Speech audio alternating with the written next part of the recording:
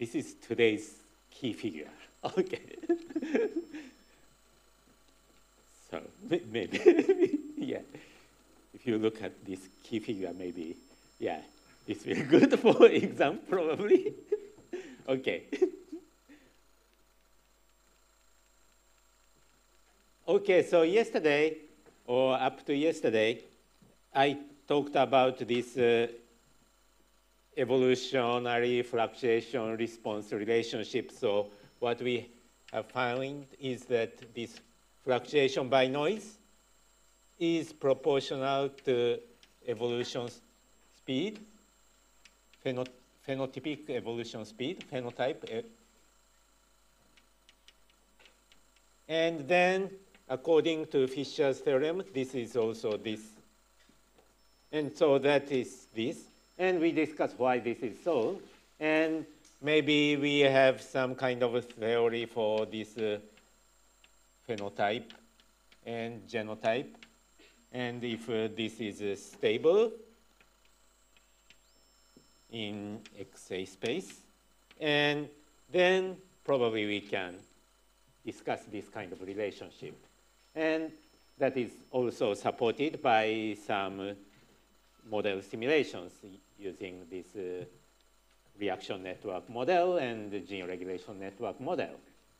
So then, okay, maybe this might be similar to thermodynamics. And in thermodynamics, in our statistical physics or equilibrium thermodynamics, so even though we have many, many degrees of freedom, so it's represented by few macroscopic variables. So even though you have many dimensions, so somehow it's represented by few degrees of freedom. And so that comes back to this first day's questions. So you have many, many components. So if this, so you have X1, many, many component, concentration, X3, X4, many. So it's a very high dimensional state. So this component concentration. So this is phenotype space, very high dimensional. So generally, we may expect this phenotype state is scattered around this 1,000-dimensional space or something like that. But this viewpoint is that evolution occurs somehow some macroscopically, few degrees, so determined by few degrees of freedom, something like macroscopic variable. So then the question is that, okay, from this high dimensional state, is it possible that maybe this can be represented by some low dimensional manifold or low dimensional state, manifold?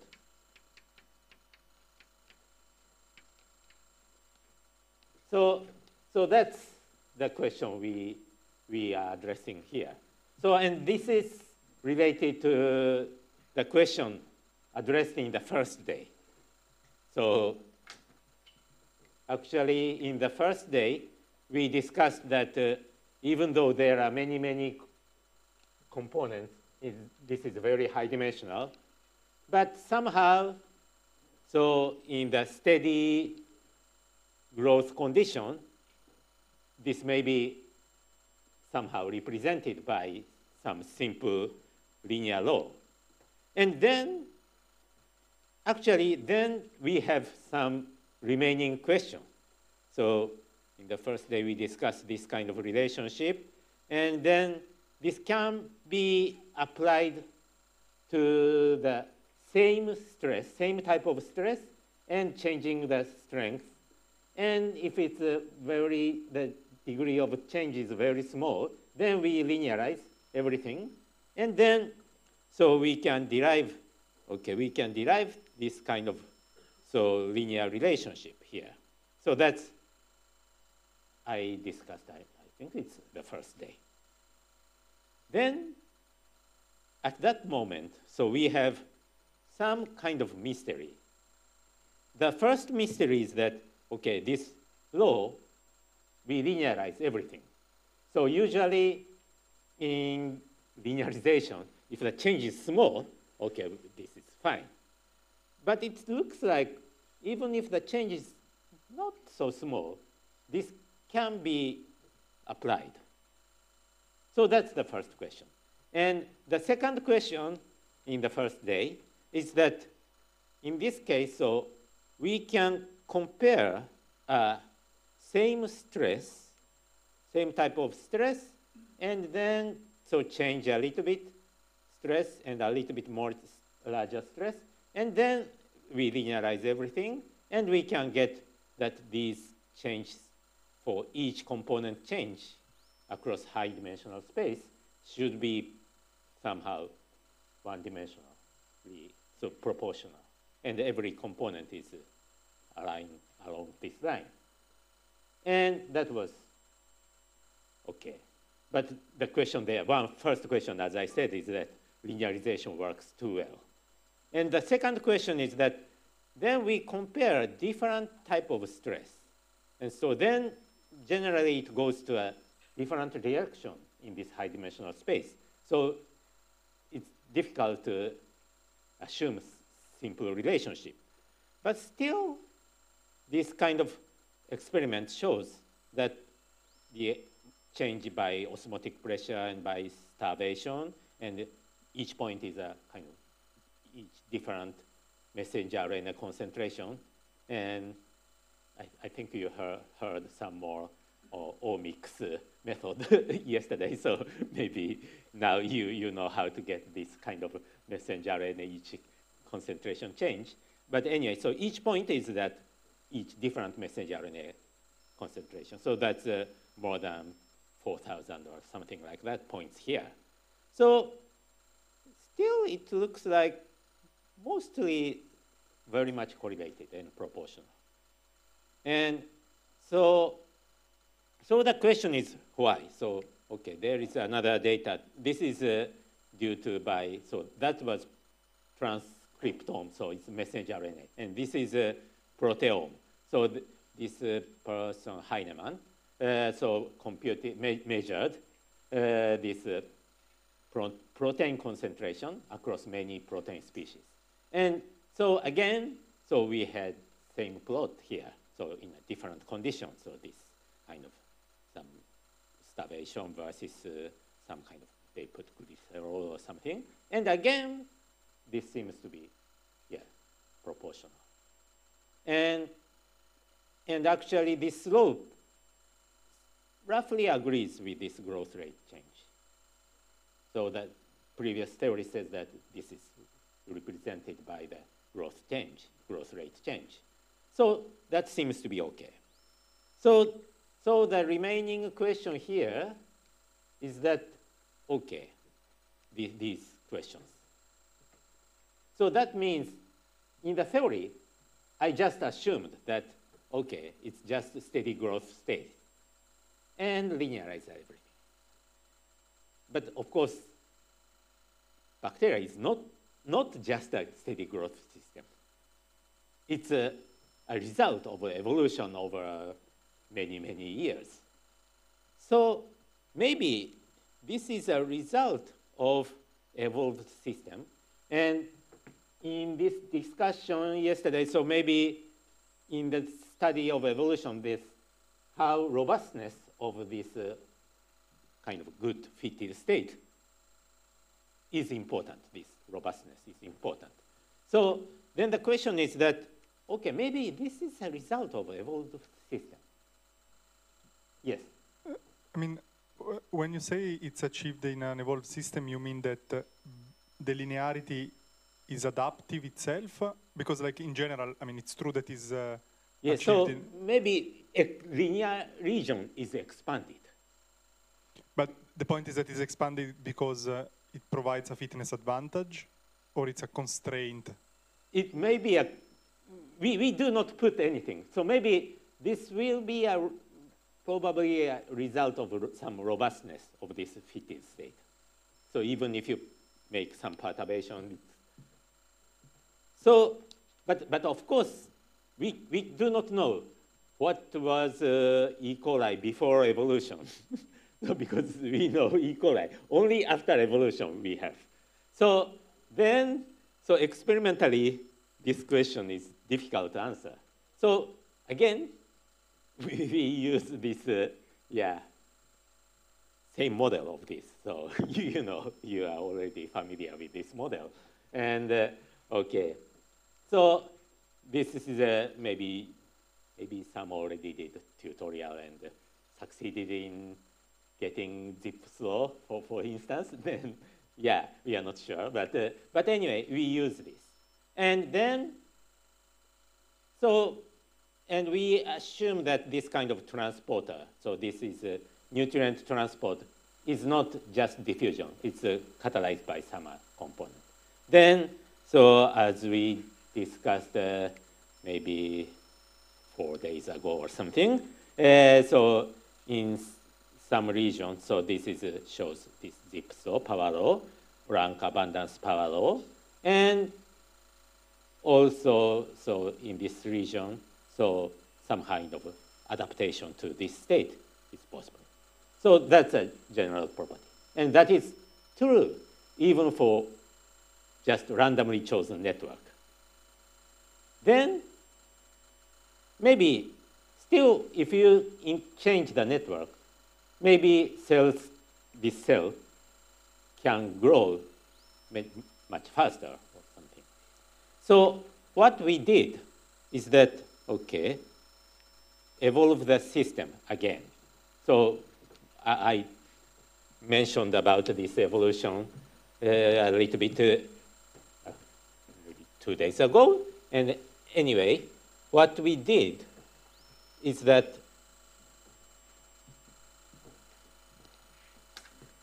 we have this cell. And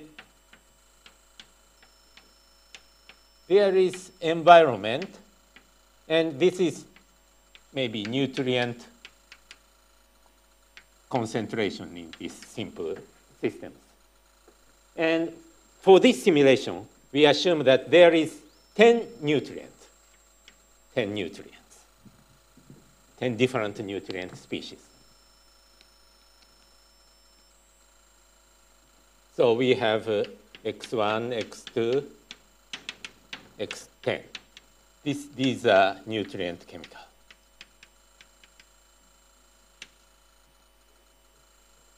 And then we apply some external condition.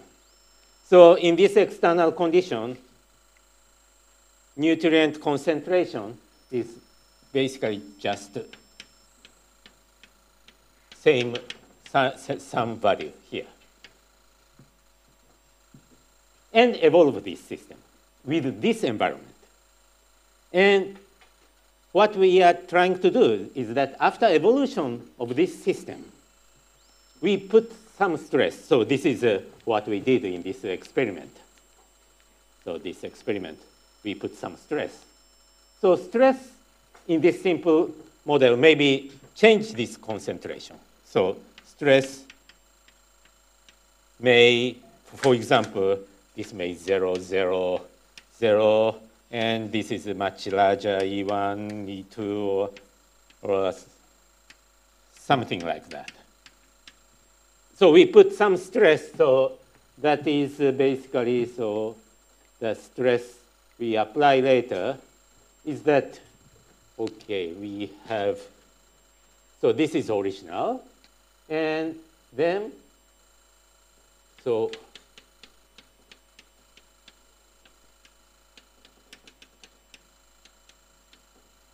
this is stress. And so this gives a stress direction, E. So if E1 direction, E2 direction, or something like that. So this is stress, this vector is a stress type. So we put this stress or this stress.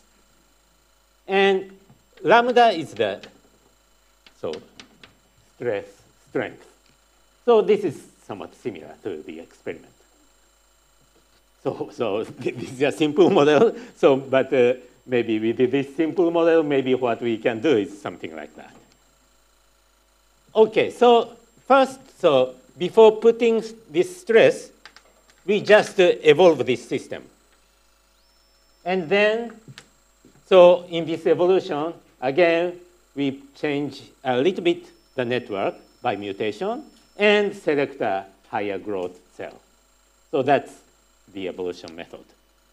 So then, so initially, the growth rate is here, and then per generation, this growth rate increases. And then we have this. So the strategy here is that, okay, compare this and this cell.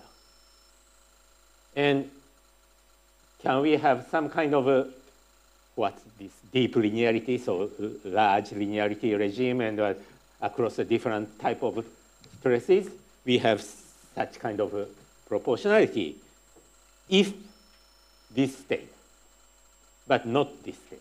So that's what we are trying to do. And actually, so, okay. Okay, so maybe I can show, okay, from this. And so first, for changing lambda, the linear regime, and how this linear regime increases is that, okay, so, okay, maybe I can come to this. And so in that previous discussion, this, if you have this kind of,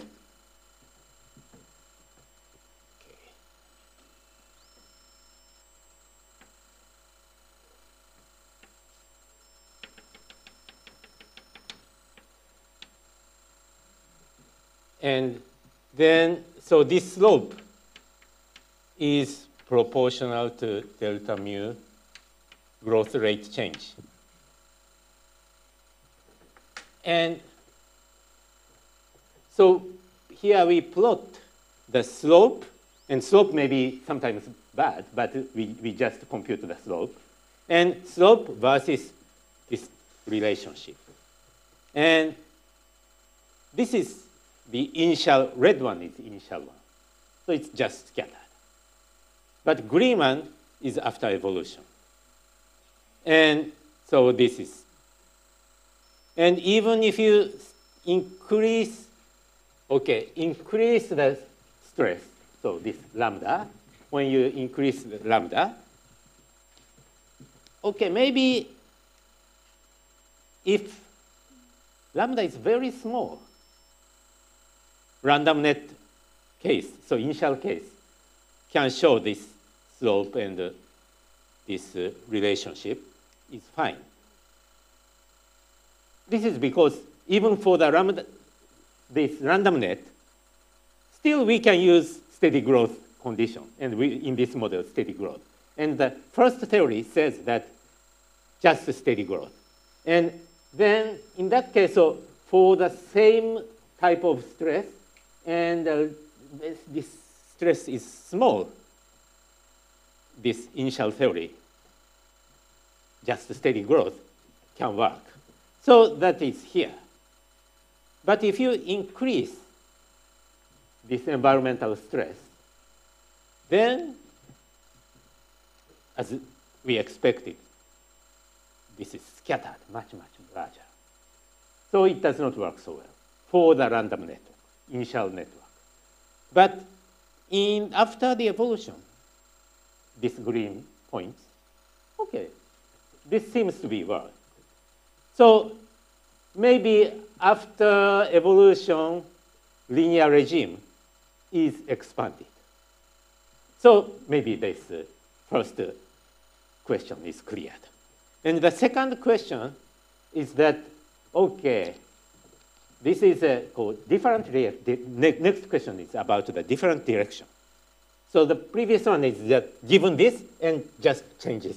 So this is something like, so given stress, so the same direction, x1, x2, And same stress direction we have seen. So what we have observed is that somehow this linear regime increased in this. And then the next question is that different type of stress. So we have different vector here. So it may go to a different direction.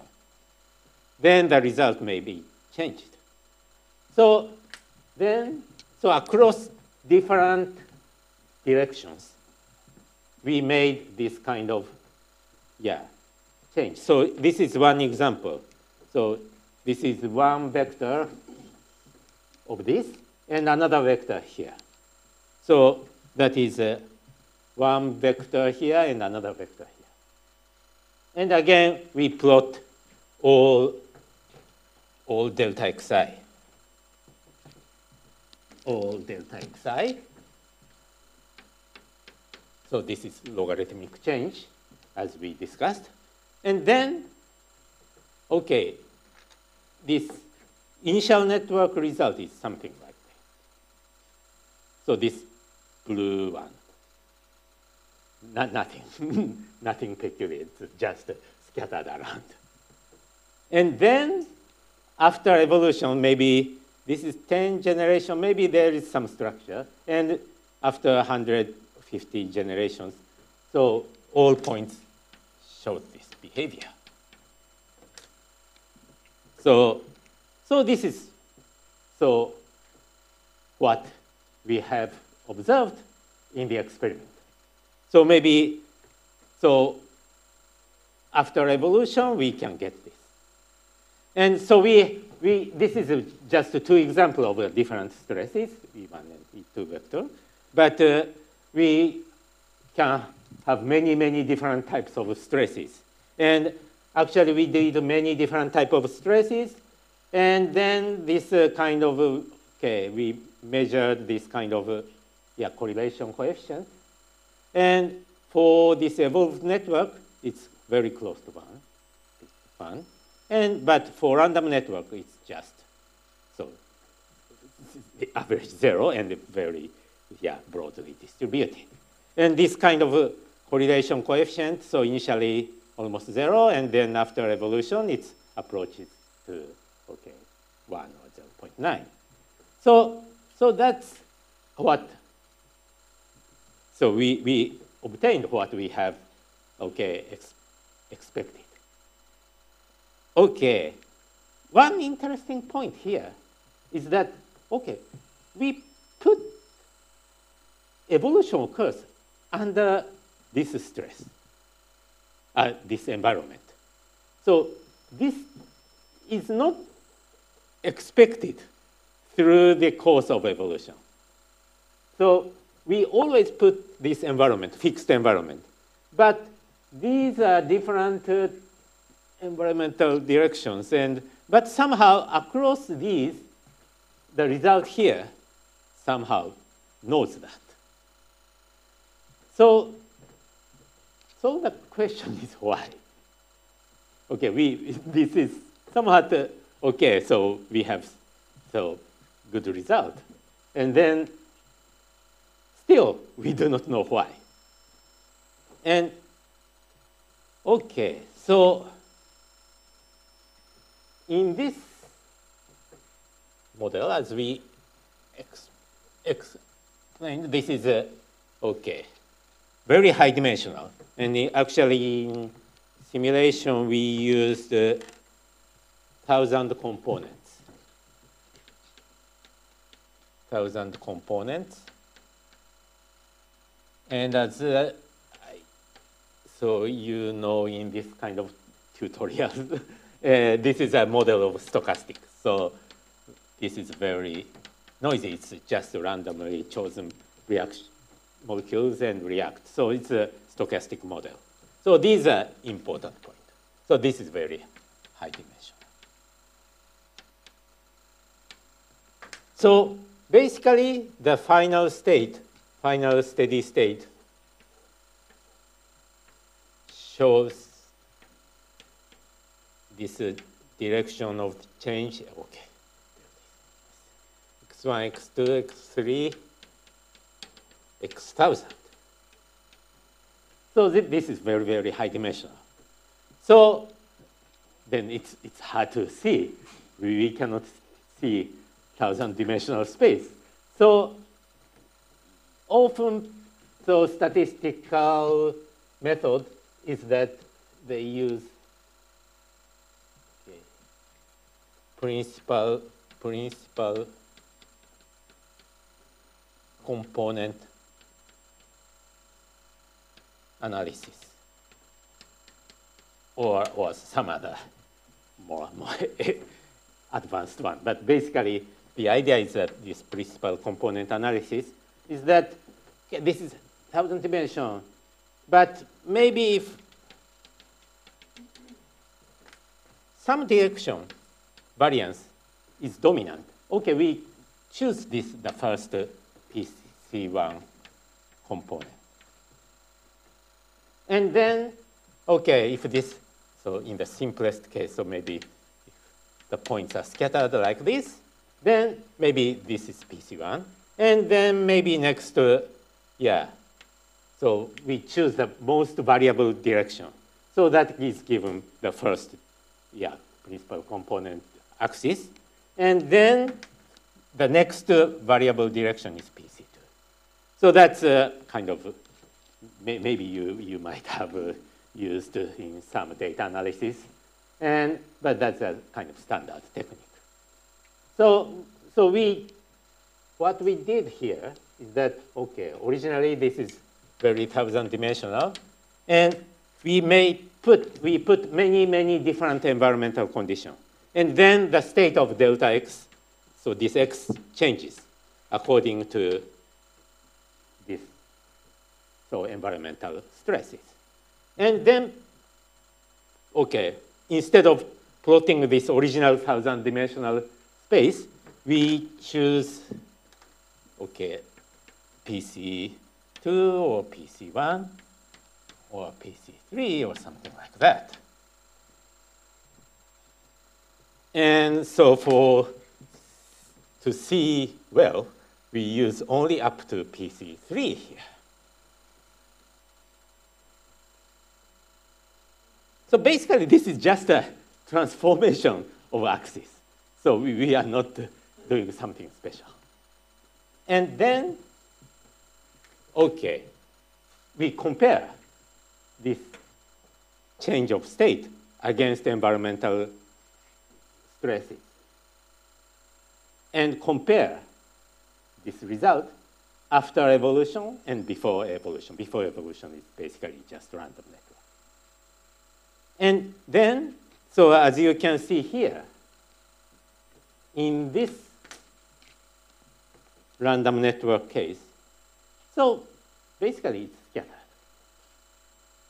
So there is no special one axis. So all axes are almost similar.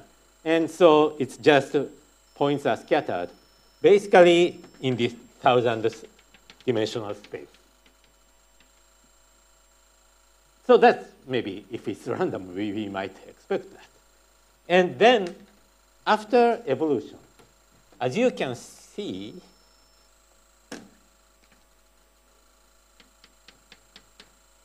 the points are so constraint along, basically in this case, so roughly one-dimensional manifold. Maybe the second manifold, two-dimensional direction, there are some a little bit. So basically, this one dimension plus maybe a little bit. So this structure emerges after evolution. And that is probably related to this kind of global relationship we have seen. Okay, maybe it's better. Okay, so then, okay, maybe I should say that. Okay, this is the result across different environmental conditions. And maybe this is interesting after maybe later, is that okay, this is the result for across different environmental conditions.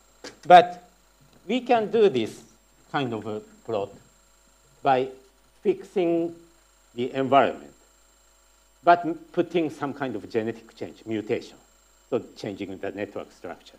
So then, so for example, in this original state, given for environment condition, and now fixing the environment and putting mutation.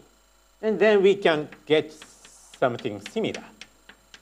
And interestingly,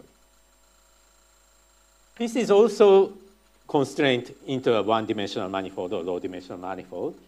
And also, it's same manifold is constrained. So this is, this is due to environmental change, and this is due to mutation. And actually, we also put some noise to this system, further noise. Actually, this model already is stochastic, so it's sufficiently noisy. But still, we put more noise in this simulation. Then it's also constraint in this. So basically, in this case, so this background, this gray one is this due to environment, and this red one is due to mutation. And this is background is due to environment, and this red one is due to noise. Yes?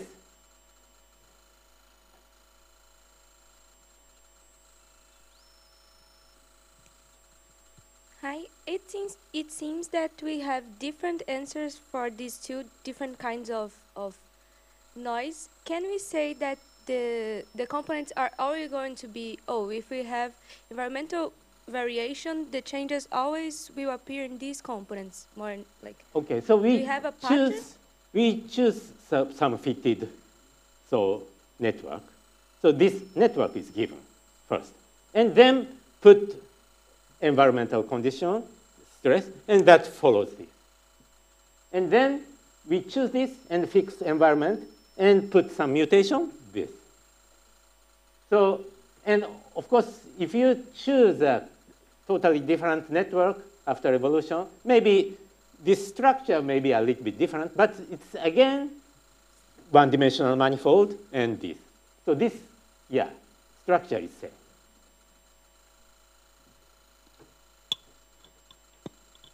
Yes. Thank you. Okay, so you use the PCA in order to reduce the dimension. So how do you make sure of the consistency of your result then? This contribution of this PC1, PC2, you mean? I'm asking, how do you make sure of the consistency of your result? Because since you are using PCA, there will be a cost. So how do you make sure that, the results are very consistent?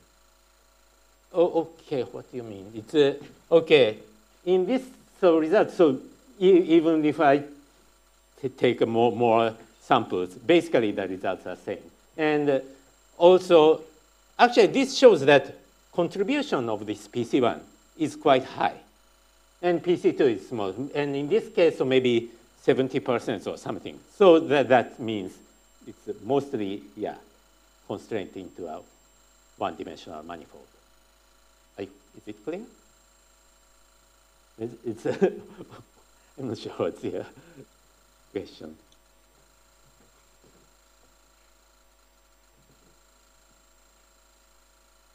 Yes.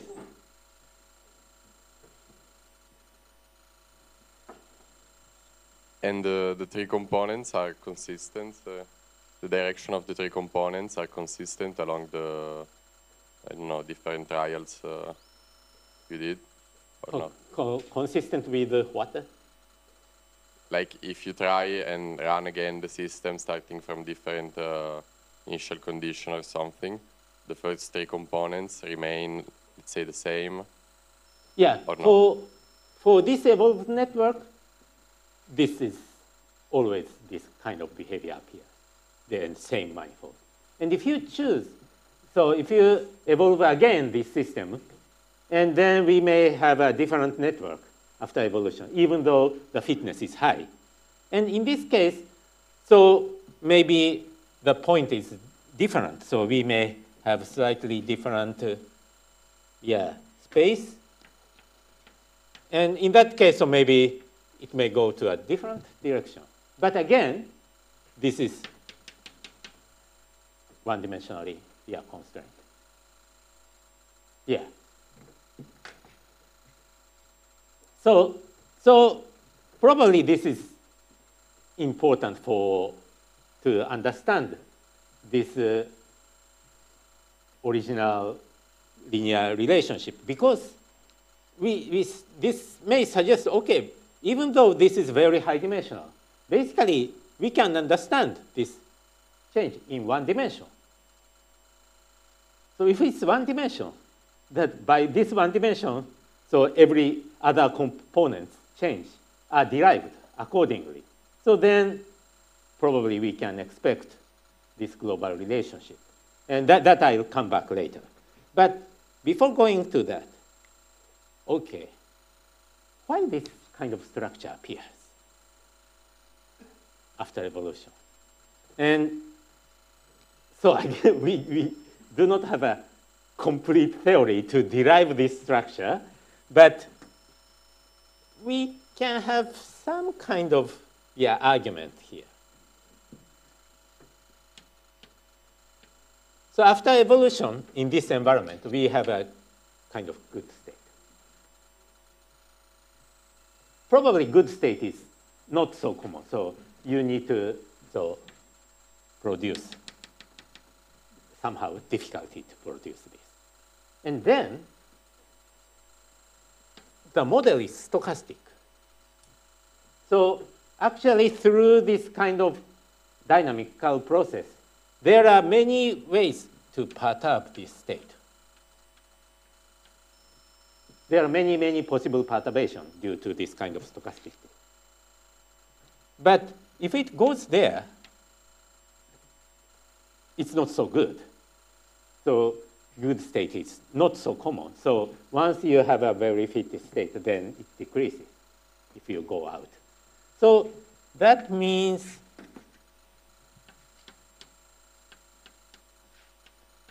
there should be strong global attraction from all other points.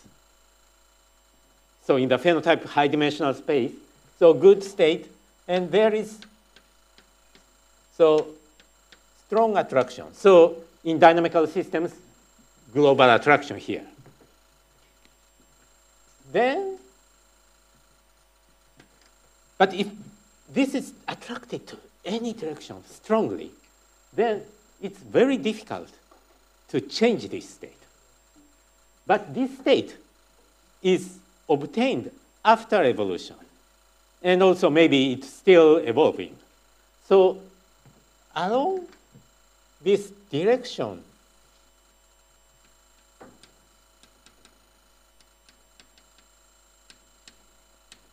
evolution, so how evolution progressed, and maybe next how it goes later, along that direction, this state should be changeable. If this is very, very much strongly attractive, so that is good for robustness.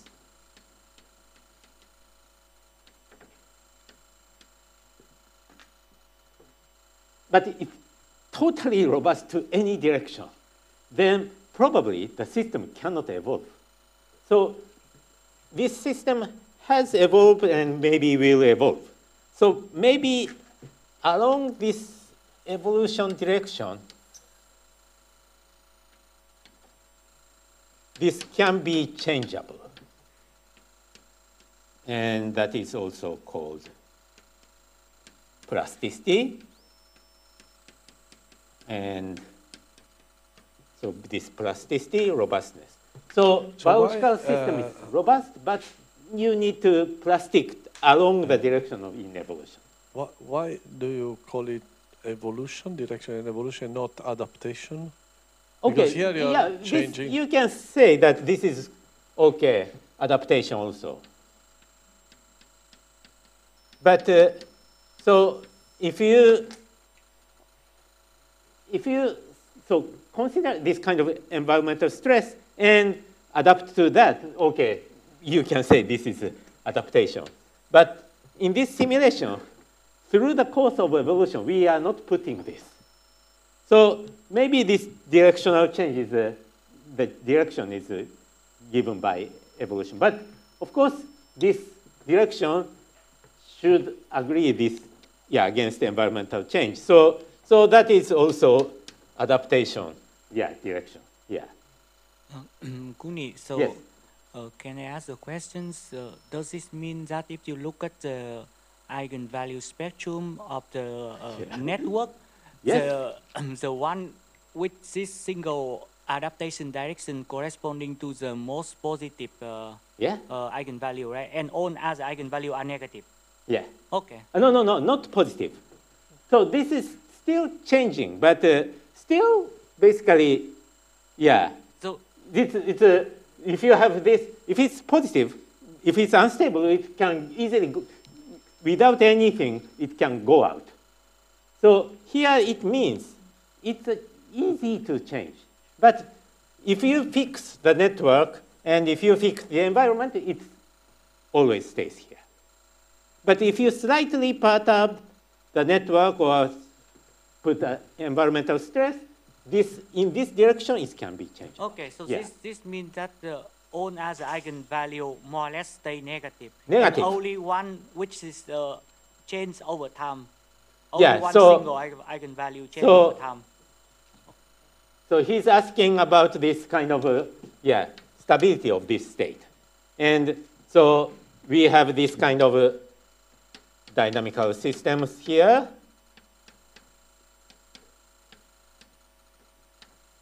And then this state here. So the stability of this state is, discussed first, we get fixed point here in this some given environmental condition. So that is here. And then the stability of this is discussed. So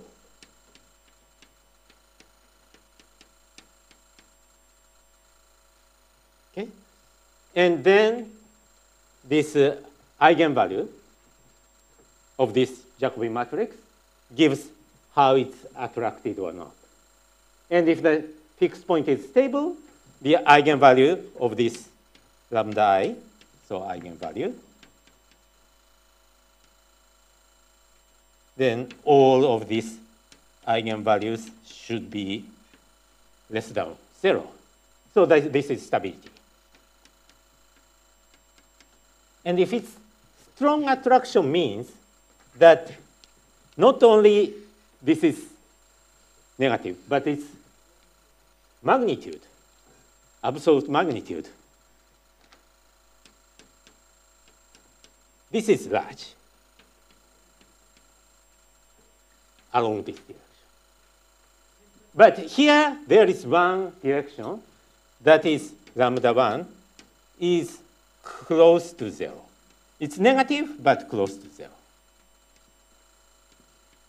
Yes, this is what I understand, but what I mean is that lambda 1 is self-fluctuating, so that sometimes it can become positive. It's not, for this state, it's not fluctuating. It's so as long as, for this, so to discuss this, we assume so we do not consider stochasticity. We just usual dynamical systems. And then, we compute this. And then along this, this is, And as long as this is stable, this is still negative. If this is close to 0, and then you have some changeability, as you said, and you update the network structure, then it can come close to 0. Maybe if you change the network, maybe some of them becomes unstable, but somehow maybe even if you change the network structure, maybe this structure is remains. Just to clarify my question, I want to think about the lambda basing some random process. This only single lambda 1. I don't say about other lambda. All other lambda, I agree they are negative. But this single lambda 1 can be modeled as some stochastic processes, so according to some Langevin equation, for instance. And that one describing the process of updating the network structure. Whenever the network structure update, it puts some perturbation in that lambda 1. And that lambda 1 seen is negative but close to 0 due to fluctuations. Sometimes it can cross the 0 axis, and then you move away from this global attraction, right? If lambda is just so due to random process and it's changing by Langevin equation or something, maybe what you said could occur. But in this evolutionary process, as long as we select a fitted one, this lambda remains negative. But then everything is just global attraction. There's no way to escape, no way. No, this, but this is close to 0, so you can change a little bit here. But the networks, of course, to change this, you need to add some kind of mutation. So that means maybe this state will change. And then, of course, then there could be some fatal network that lambda 1 becomes positive. But that is hardly to occur, or some kind of this is constraint to this evolution for the stability. I mean, also, you are not evolving this J, you are evolving the network, so it depends on the dynamics. I mean, there might be that the dynamics is such that there is no network that makes the system unstable. Yeah. So this, it's not guaranteed. They find some kind of path, so around this always it's stable. Yeah. So it's not just random, random process of lambda. Yeah, but that's an interesting point. And actually, so here, so in this figure, so this is so what we did later. And in this case, so instead of a stochastic model, so we compute this kind of these dynamical systems, and then so obtain this lambda I, and then what we plot here is that instead of lambda I, so we plot the inverse of this lambda I. So that means if it's close, it's very large. So then you can see one exponent, one eigenvalue is very close to 0. So inverse of this is quite large. And so here we have, actually in this case, so we have just 100 dimensions. So just 100 exponents, eigenvalues. And so one is here, then second one is maybe a little bit larger. So maybe that suggests this is also a little bit larger. But others are almost, much larger. So it's, 5 times.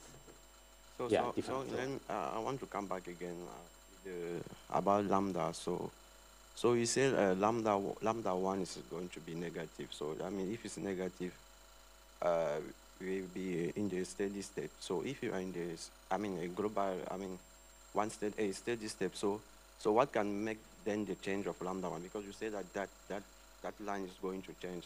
So in this case, so this is evolutionary process. So this network and this network is different. So you change a little bit network, and then this changes this dynamics. So, and then accordingly, this eigenvalue also changes. So that's the plot here. Yeah, is it okay? Can I ask? Yes. I don't ask the question. You ask the question.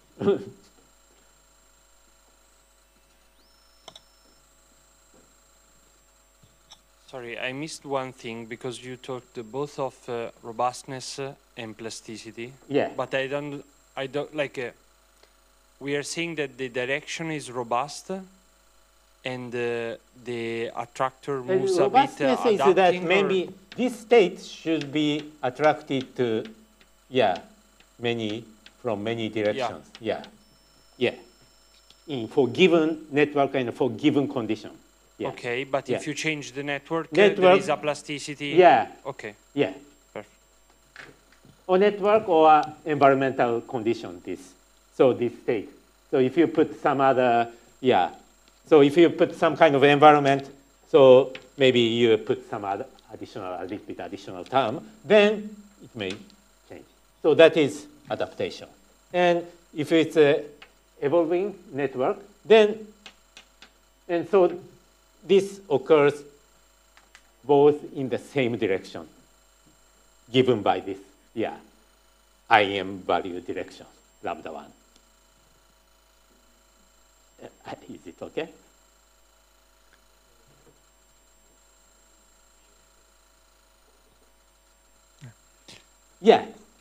So can I ask? Yes. So how much are the eigenvectors localized on particular components, on particular xi?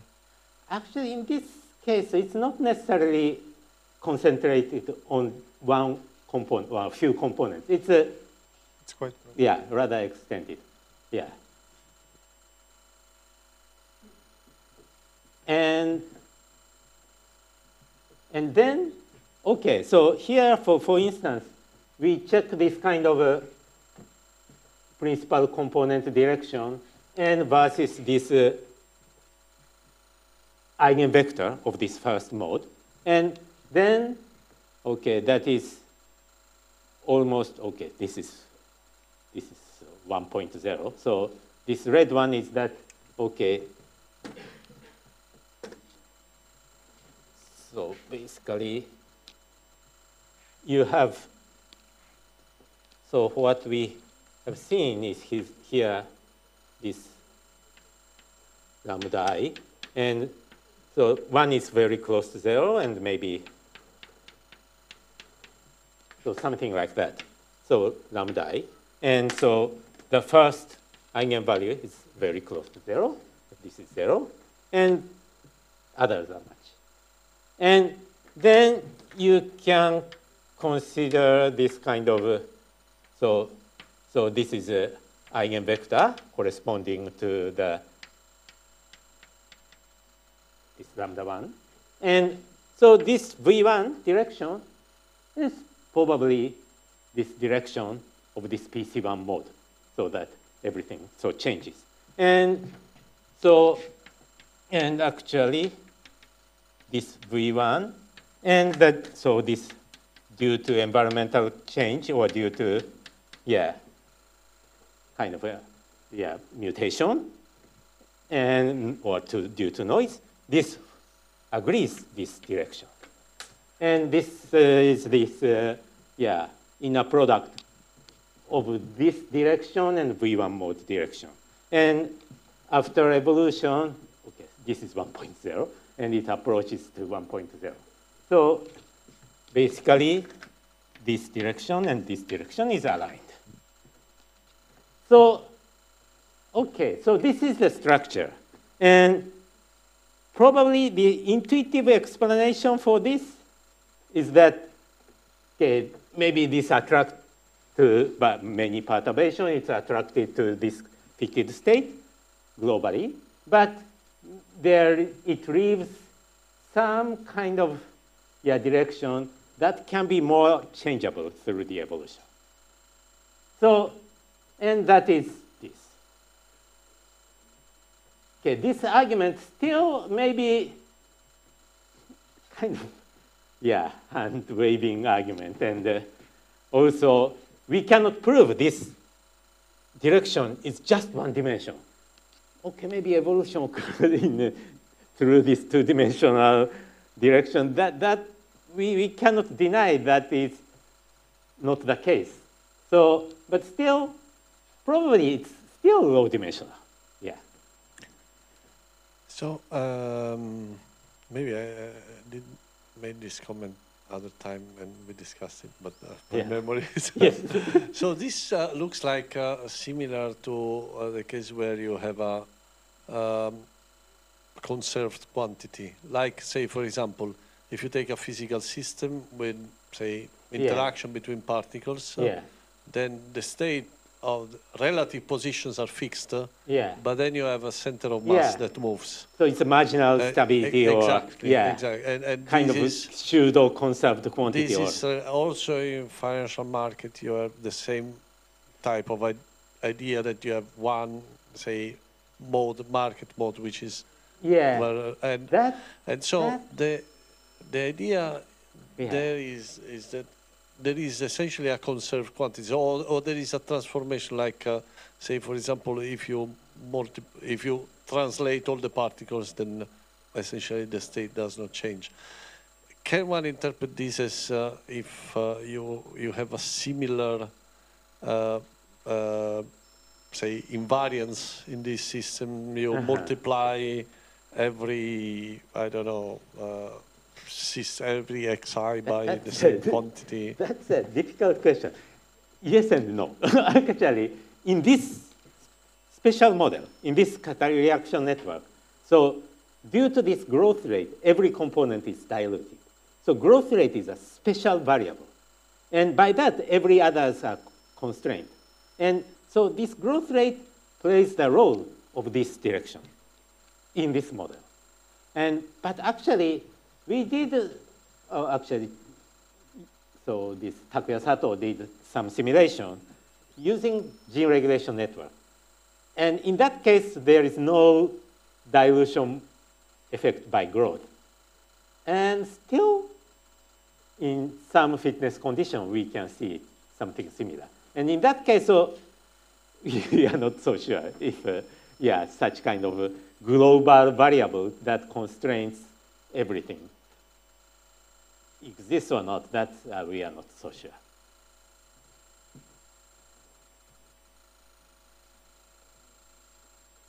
Yeah. Okay. So basically, assuming this structure, and then maybe from that, it's not so difficult to derive this original relationship. And actually, I'm not going into details this. So this previously, so in the first day, we discussed this kind of steady state growth condition. But instead of discussing this kind of, in this case again, this Jacobi matrix and this kind of thing, but if only one eigenvalue is special and others are much more negative. So you can just choose this direction. Or otherwise, in another way, it's if you have something different direction, but everything changes, projected to this direction. So instead of taking this all eigenvalues from here, there is some special direction, and then everything is okay. Yes, sorry, in this slide I use this instead of one. Okay.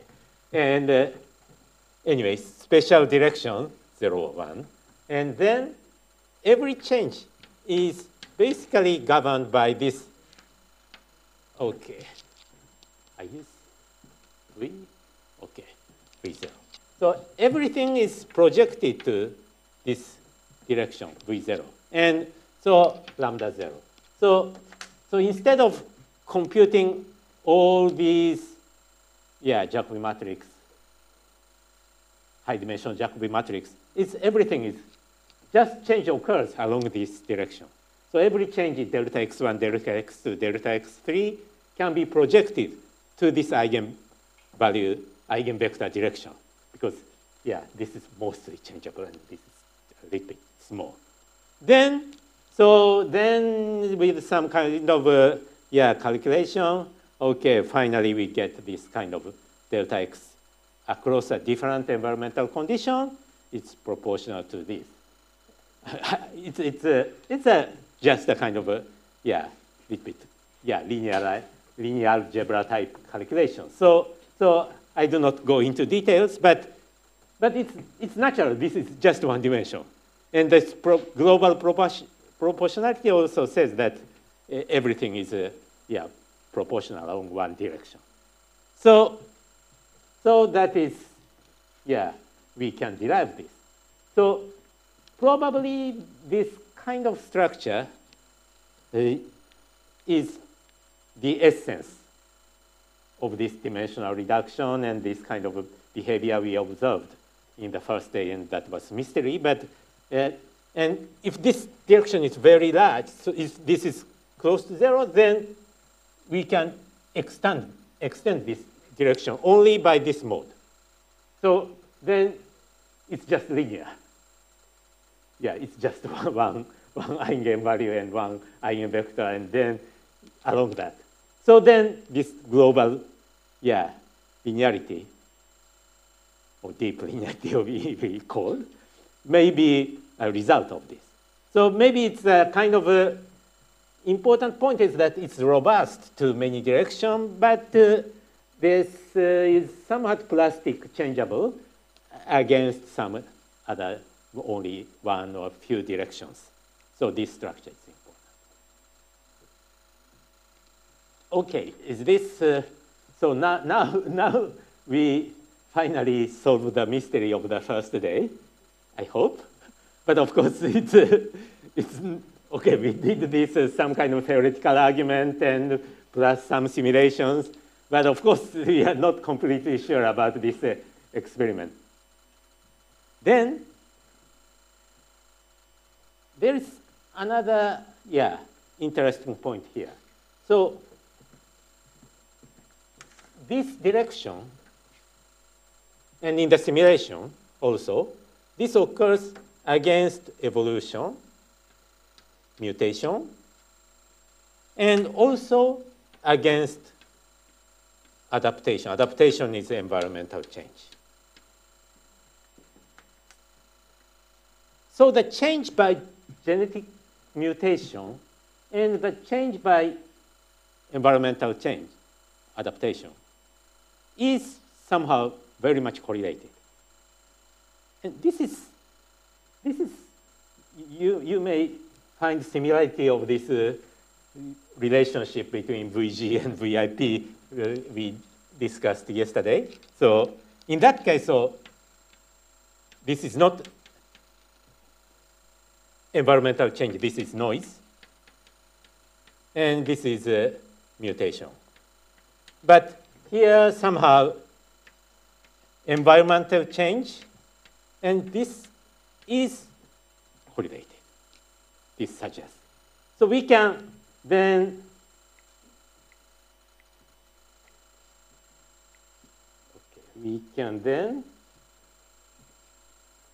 so previously we have seen that this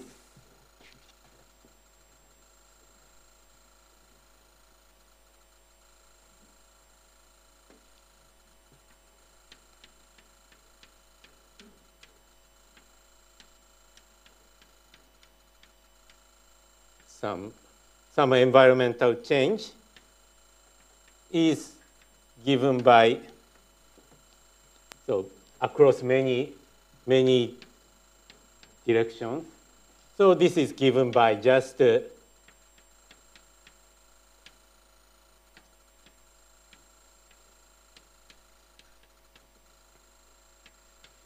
so that, so from this structure we can derive. But we have seen, so this is the result for different type of environment. So this environment and this environment. So we get this. But this result says that, okay, this is true. Adaptation versus evolution. So that means instead of using this, maybe you can, some kind of genetic change, and genetic change, if I use E is environment and evolution, it's same, so I use G in genetic change. So this suggests that, okay, genetic change, and then, okay, some environmental change. So instead of plotting, previously we plotted, so delta x E versus delta x E prime. But instead, we can plot delta x E versus delta x G and across many different components. Then we can have some kind of proportionality, and this is given by this slope. So now we can check this. And this actually, okay, what shall we start from? Okay, then we can so derive this kind of relationship. And then, okay, this is an experiment by Chikara Furusawa. And so he will talk tomorrow. I think he will not talk about this. He has much more advanced, much more later experiments. This is a kind of very old, yeah, almost 10 years ago. So he has developed much interesting experiments. So tomorrow he shows much more advanced result. But this is his kind of old result. And what in his experiment he did, this is E. coli bacteria. And then he put some kind of stress condition.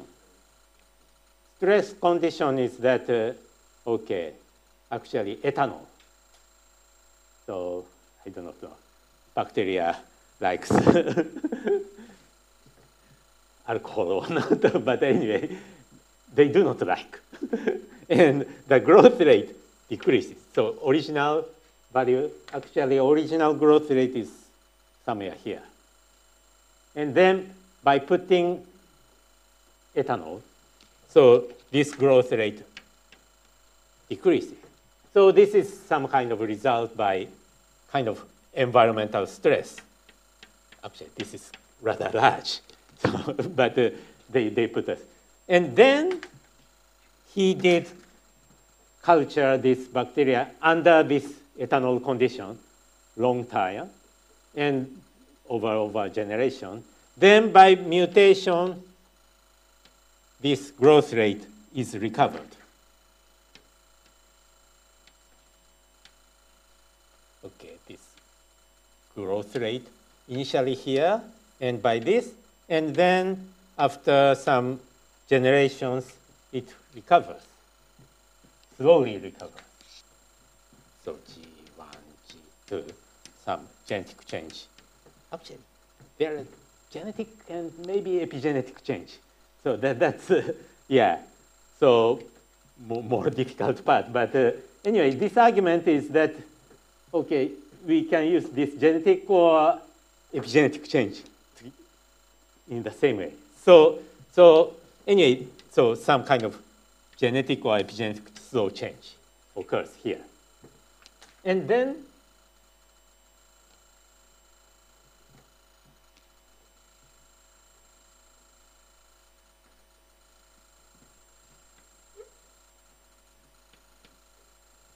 so this is recovered. So we can check delta mu G. So for example, delta mu G, maybe delta mu G in this condition one. And then we can compute delta mu here. So this is this.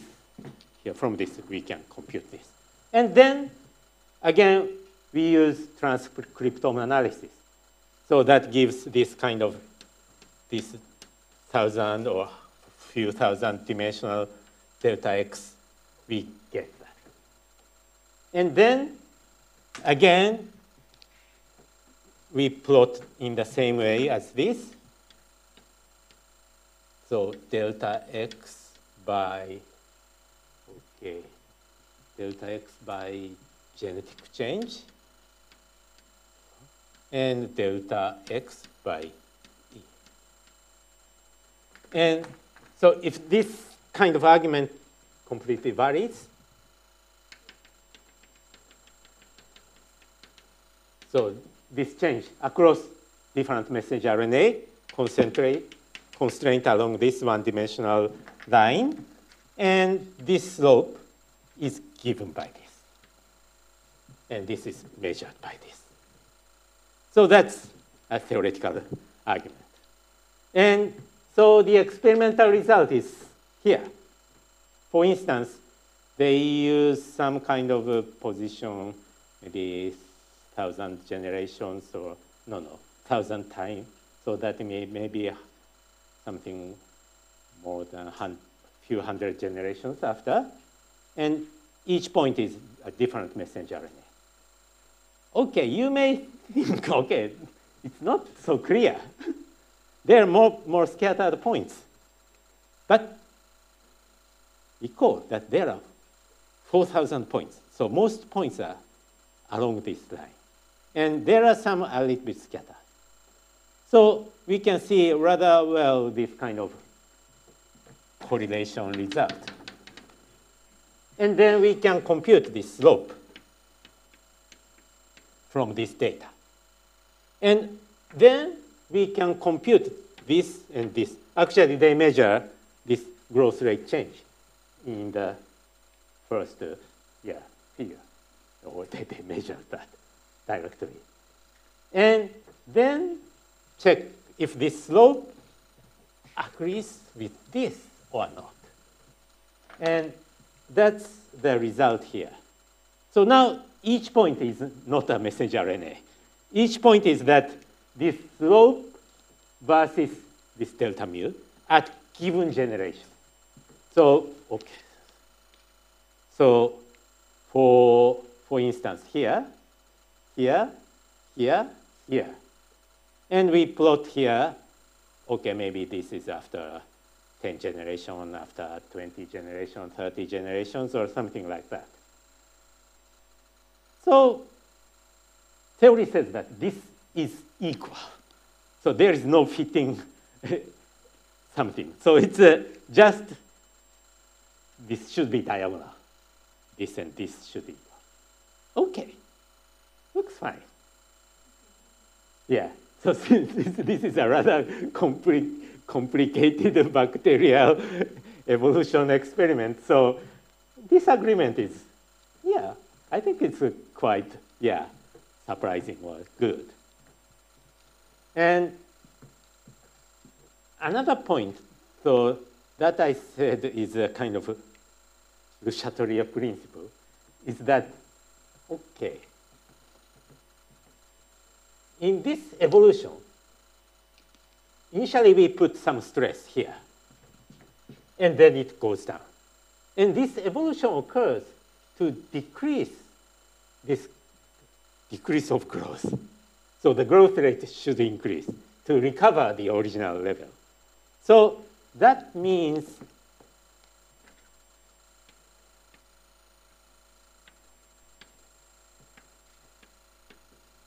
this is always less than 1 because this is large change, and this is recovered.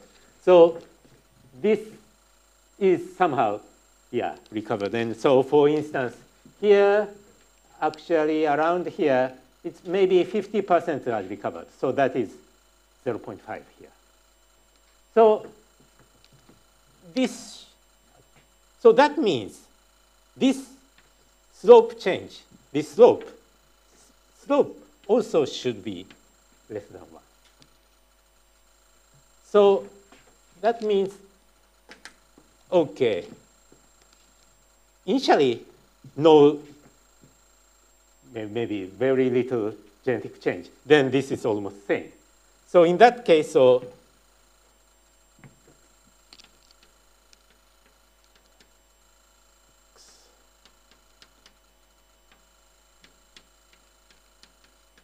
initially, this is almost slope 1 around here.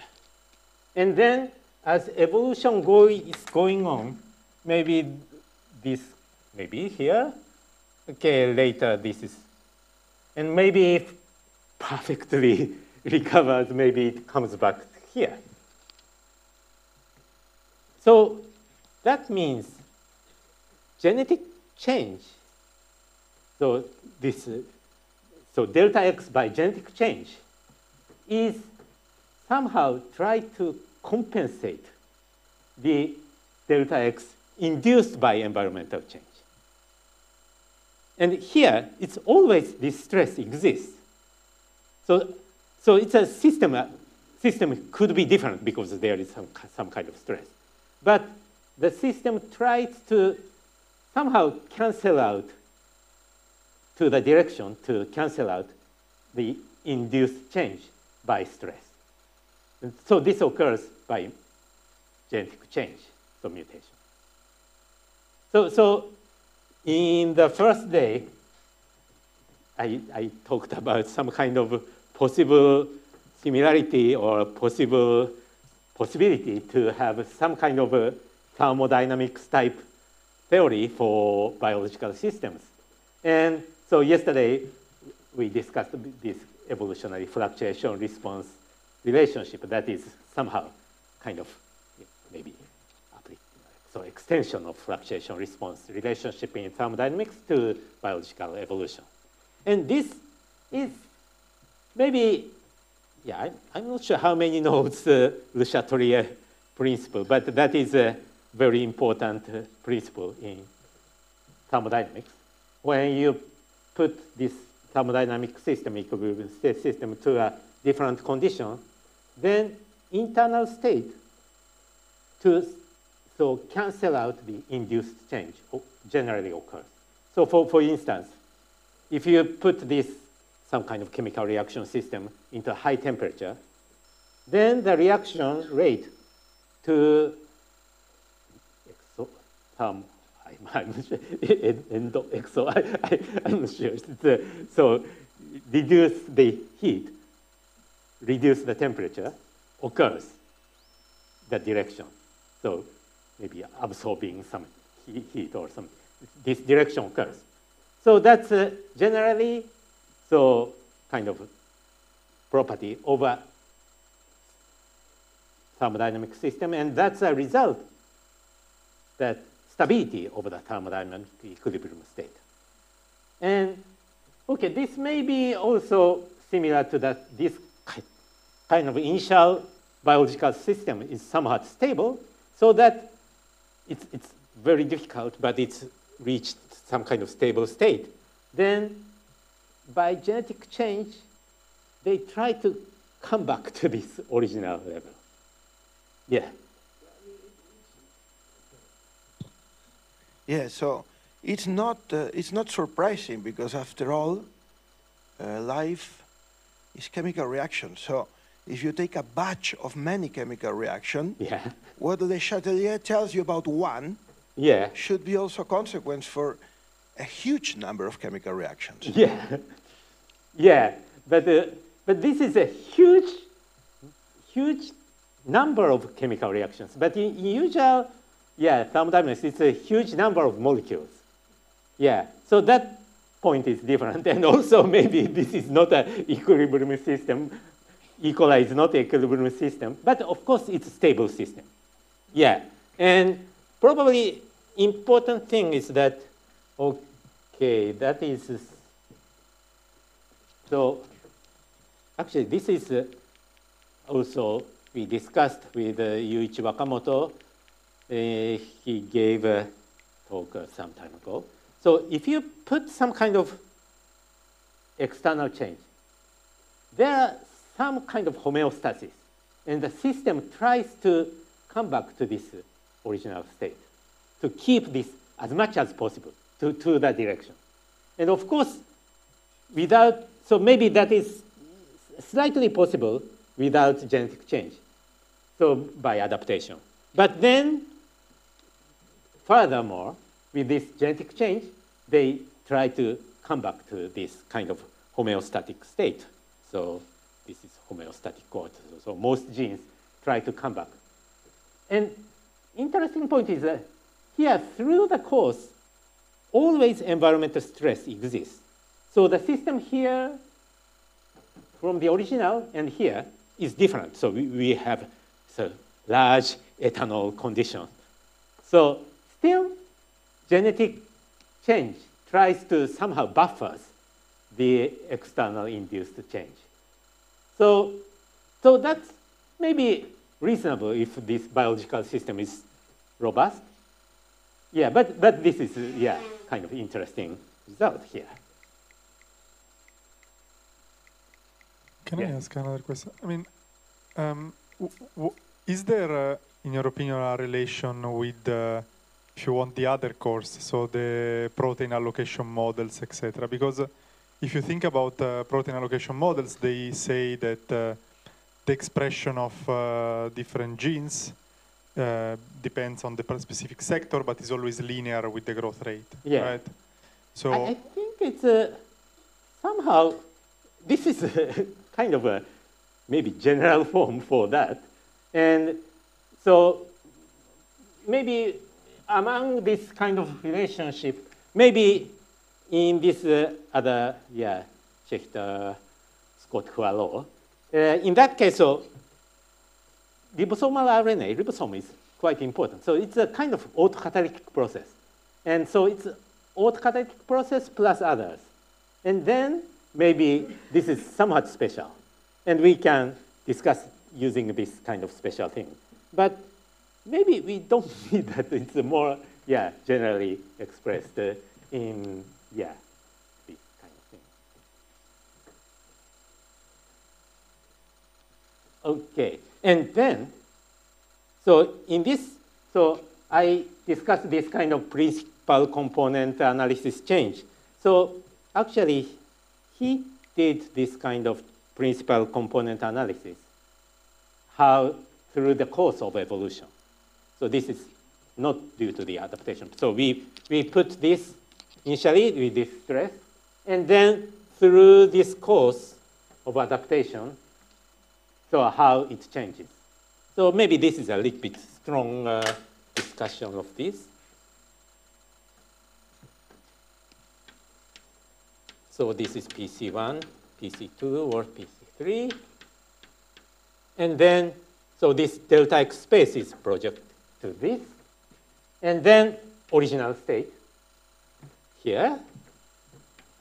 And then evolution occurs.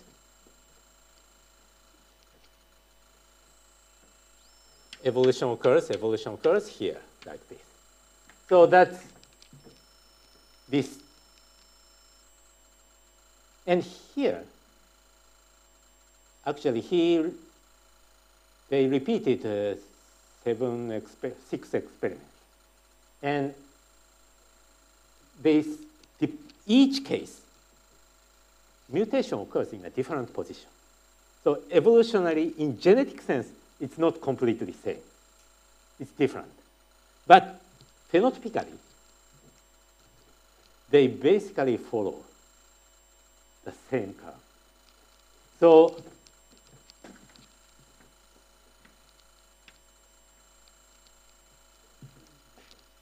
it's a kind of very strong statement. So genetically, maybe change can occur in a different way if we repeat the same evolution experiment. Because maybe genetic mutation can occur in a different position. So it can not be completely same. But still, phenotypically, they are almost same. And actually, there is one, so up to some area, but there is one change.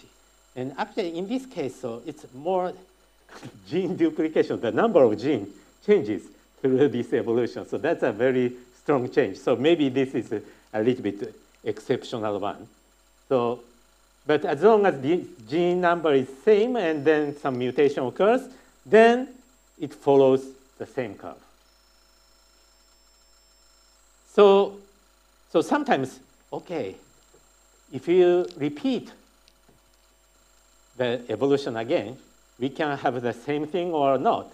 There is often discussion. So Jay Gould or many people discuss, okay, if this replaying the tape of evolution, the same evolution occurs or not.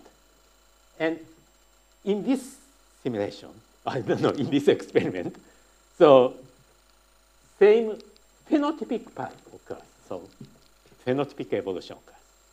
But genetically different. So that's a very interesting point. And this is a little bit strong result of this original, this low-dimensional, constraint. But through the course of evolution, this is, maybe it's, similar, but previous discussion, after evolution, we consider this. But here, we put this here, and then along this here. But actually, this is also a result of evolved system. This is also a result of evolved bacteria under different environmental condition, original different environmental condition. And this is so in this ethanol condition.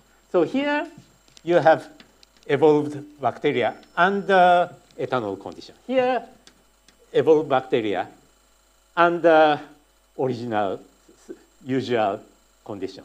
So maybe here it's also constraint, and here it's also constraint. So maybe, something like that. So that's this, experiment. And so since we have this experiment, maybe, this maybe you will show this very beautiful experiment of this system tomorrow. Okay. And then, of course, we also checked this simulation. Simulation, maybe after experiments, maybe simulation is not so remarkable. But in this original model, so we have this E0 of this nutrient concentration, and make a kind of totally different E1, E2, E10 vectors. And then, so at this stage, so after I evolved this system, totally different environmental conditions. So that's similar to this. And then, again, the growth rate decreases. So this is the growth rate of this evolved bacteria. So over generation, under this condition, it's evolved. So the growth rate increases. And then we put a different condition. And then the growth rate decreases. And then we do kind of evolution, mutation plus selection process again. And then it increases. And then again, we can check the similar thing, same thing here. So that's completely the same thing here. Yes?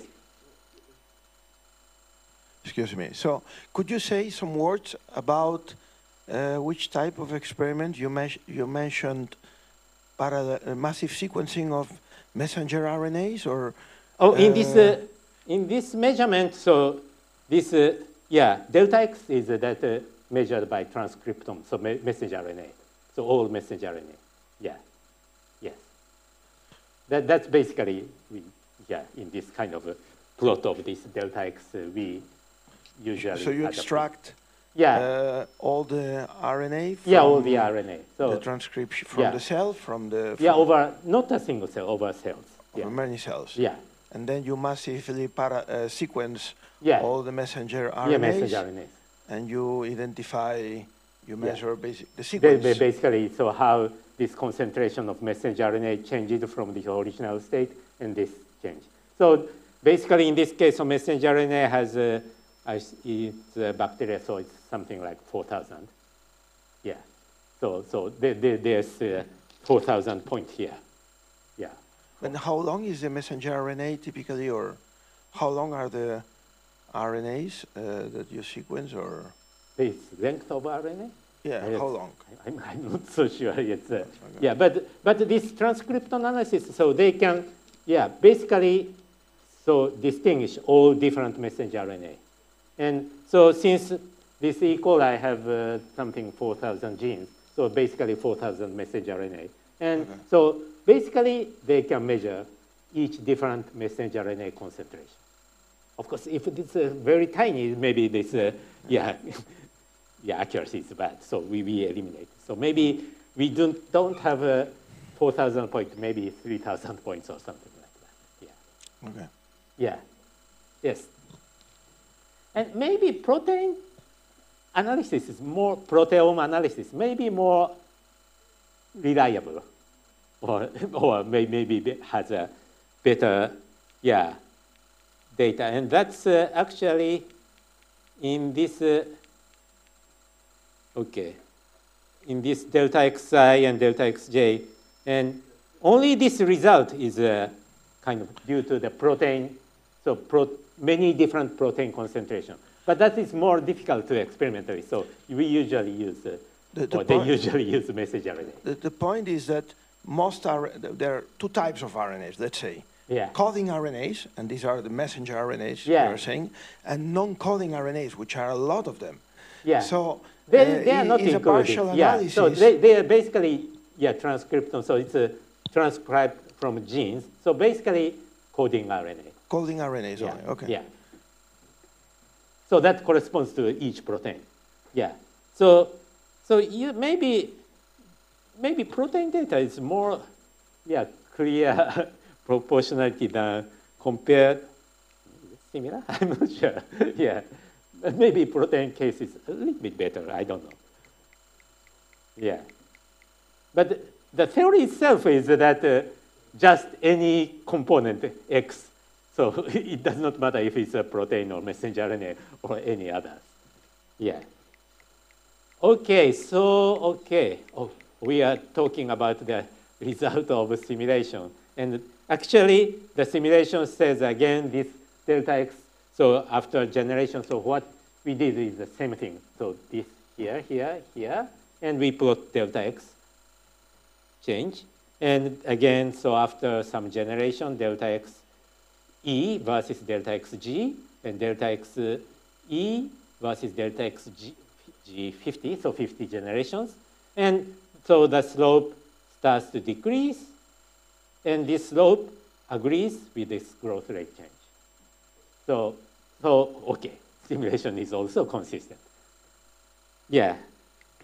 And also, the result of here, actually, after taking this evolution, okay, then they follow this same curve.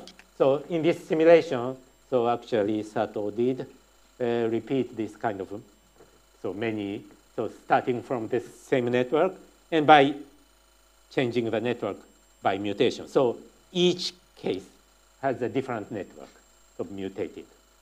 But still, phenotypically, so the same direction as in this case. But if we use non-evolved gene, just random gene, then this does not happen. So this is just diversify in any direction. So maybe everything is consistent with simulation and experiment and some theoretical argument. Okay. Oh. But it's okay. We cannot finish this. Okay, maybe it's already 10:30. Yeah. So I talk a little bit about this relationship between this and VG-VIP relationship. So I'll talk tomorrow, and actually there are two more lectures I left, so I'm not sure. Okay. Yeah. Yes. Yeah. One more, but I prepared two more. And the slides are uploaded, two more slides are uploaded, but probably I cannot discuss the last one, only the next one. Yeah. Oh.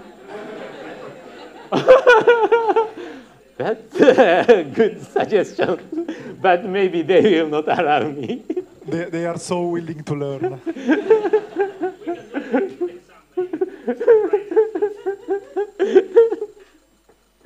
Okay, yeah. Yeah.